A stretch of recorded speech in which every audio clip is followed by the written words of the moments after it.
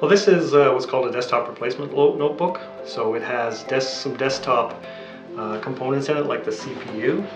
So the same CPU you would put into a tower machine, we can put into this laptop. And the video card itself, it has the same die as the desktop version of the video card, whatever it is, except it's on an MXM module, so that it can be removed, replaced, upgraded. So that's why it's called a desktop replacement notebook. The chassis is, the plastics are on the outside to make it look nice and give it some structural rigidity, but inside there's an aluminum chassis that makes sure it's rigid and it's not flexing and stuff that would damage the components inside.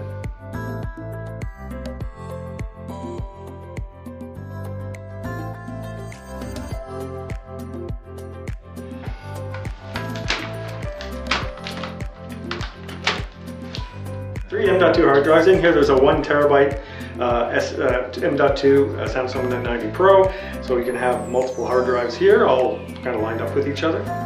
These are 2 of the 4 RAM slots. 2 are here, and the other 2 are underneath the notebook on the other side, underneath the keyboard. Easily accessed, though the keyboard is very easy to get to. Under here there is the video card. You can see it's covered by this heatsink, and also the processor, which is also covered by the heatsink. And those are the 2 fans that keep everything cool and running, and that's it for the components underneath. You can find the CMOS battery here. These slots here that the end of the actual drive goes into, or we call them hard drives, but they're SSDs actually. And there's a single screw that holds them all in, so all you have to do to remove one or put one in is remove this screw, pop it out, and this will actually just pop up, and you pull it out, and there's a single hard drive. And again, it can go into this slot, or that slot. It is important that a thermal pad is put underneath just to provide a bit of cooling, because even though these have no moving parts, they can create a bit of heat. So put it back in, simply as that. You get everything out of the way, slide it in, lay it down, get the hard drive screw, put it in, and the hard drive is reinstalled. There is another spot here for another hard drive. So 4 in total, so 8 times 4. That's how much hard drive space you can have. Okay, next is, these are the 2 of the RAM sticks. Like I said, 2 here, 2 underneath the keyboard. These come out really easily. There's just little clips that hold them in. It pops up, comes out, 2's out. And again, the maximum is 128 gigs of RAM. So you put the bottom one in first, click it down, second one in, click it down, RAM's installed. Easy as that.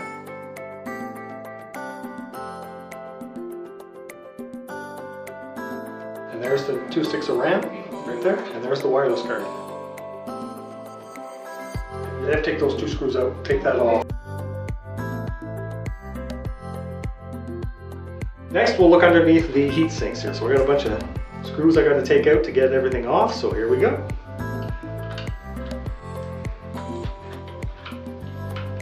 These 4 over the processor are spring loaded. You can see there's a small spring on there. It just keeps you from damaging the CPU by putting the screws in unevenly.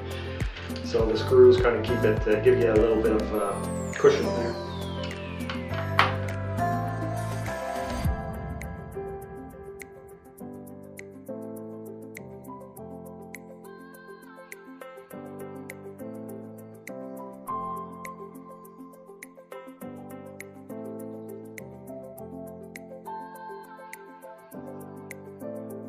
To remove the light strip, remove the 3 screws located here. Lift the flap on the ribbon connector and disconnect the ribbon.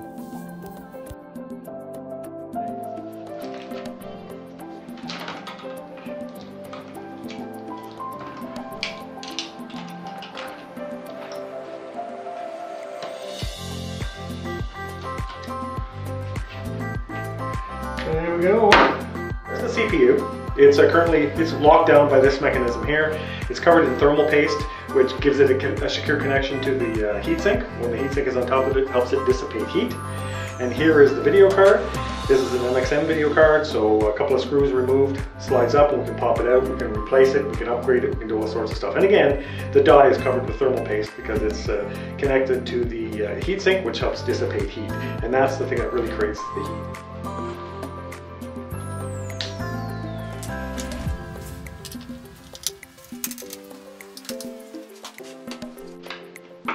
there's the GPU.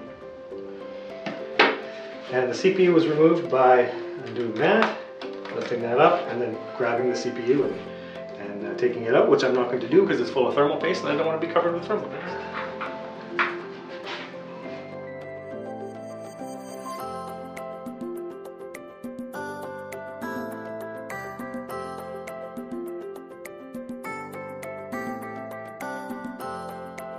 CPU goes in there. It's important to make sure it's seated properly. Put that down. Lock it down. Next, take the RX7 card. Put it in.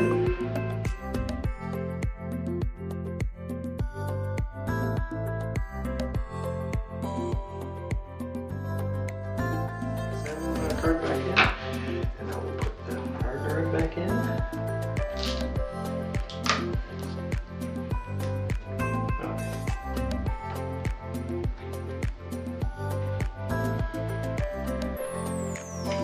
Put the RAM back in.